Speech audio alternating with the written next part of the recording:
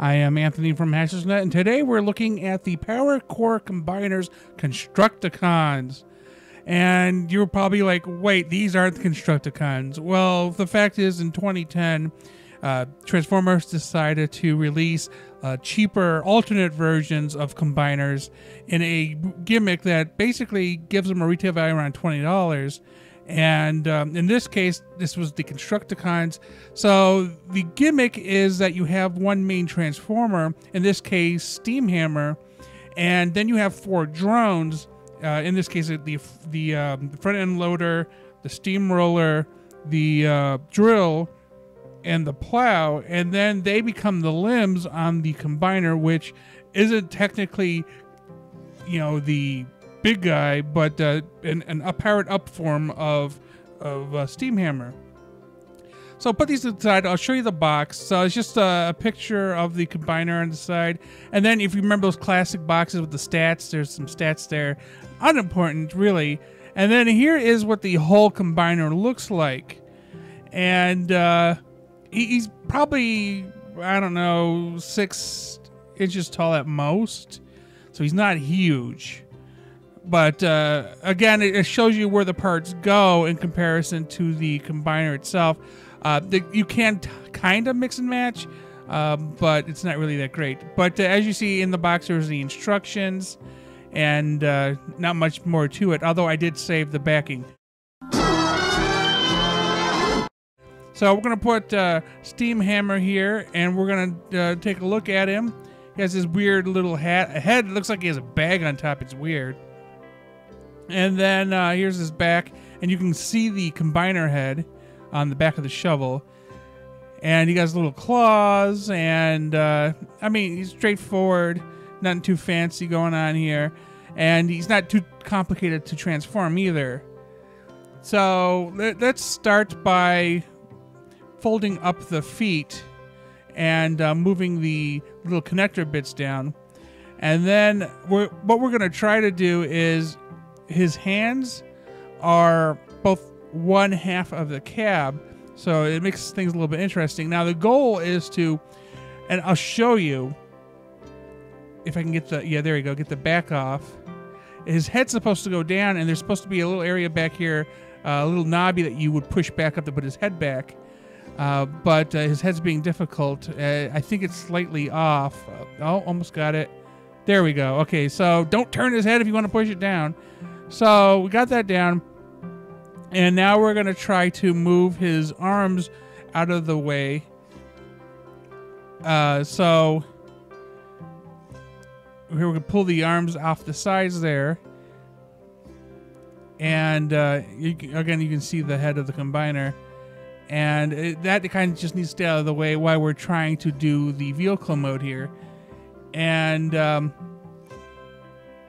trying to remember what the next step here is. I know these arms have to go together, so we're gonna bend them about 90 degrees. And oops, popped up. If that happens, just pop it back on. It's not that difficult. But anyway, back to trying to combine the two the forky bits here. Okay, so now we take the arms and we pull them in, and we grab the other arm, and I think I kind of have an idea what I'm going for here, but let's do the cab first. So there's a tab and a hole. You just bunch them together here, and there we go. And then we got to position the legs in a way where they tab into the top of the cab, or the bottom of the cab there, and I think there's some type of bending. And I mean, it might be easier if we just connect them to the cab, and then we go. Okay, so there's a place on the thighs where you're supposed to snap it in, and once we get that done, everything is fairly even up, and you can hear the audible click. Oh, it popped out there. Oops. Okay, there we go. Back in play, and then you put the shovel down. It snaps into place. Then you got to rotate these. Well, technically the other half of the treads, rotate them around, and then they snap into place connecting the other treads. But there's wheels on the bottom, so they're actually non-functional treads. And that's more or less it. Putting these down will block the way you travel, so don't put down the little hooks. But there you go. It rides easy. It's pretty good looking. I actually think it's fantastic. But then here are the drones. You can see them together, size comparison wise. So of course, again, you have the drill, the front end loader, a steamroller, and a plow. So now we're going to try to build the core for the combiner, and we start by detaching the treads. And as you see the helmet up there, so we want to rotate this stuff around, and it's going to basically stay out of the way. It's supposed to look kind of like wings or something, I don't know, but it looks kind of cool. You'll see in a moment. So we got that front up, and then we got to detach the arms and get them out of the way, and then the legs. You keep them semi-attached to the side as they are, and they pretty much just go straight down. And then we're going to detach the arms and then swing them behind the body. They're a little tightly pegged. There we go. Okay, so go ahead and we're going to swing those around. There we go. And once we do that, we put the shovel. It clicks into place there in the chest, and we're pretty much, that is it for the core bit of it. And I think it is pretty nifty right there. So then the thing is that when you go to combine the other pieces, you kind of have to cheat at it a little bit. I'm going to put the box here so I can see who combines where. Now, again, you could flip the arms around and the legs around, but you really can't flip the legs with the arms. It's just the way it is. But I have set everything up where I can find the pieces and where they go, because like thumbs flip and stuff like that. So I like the way the box says. So we're going to combine things. Now, there's a little bit of cheat here. Because it's easier to do this way, you got to kind of get the pieces to form the correct configuration, because you just want to slide the little blue peg in. If you don't, it's a lot more difficult. It's something I learned with the Dinobot combiner that I have from the same series. So we'll start pulling down pieces and getting it to form into feet and hands.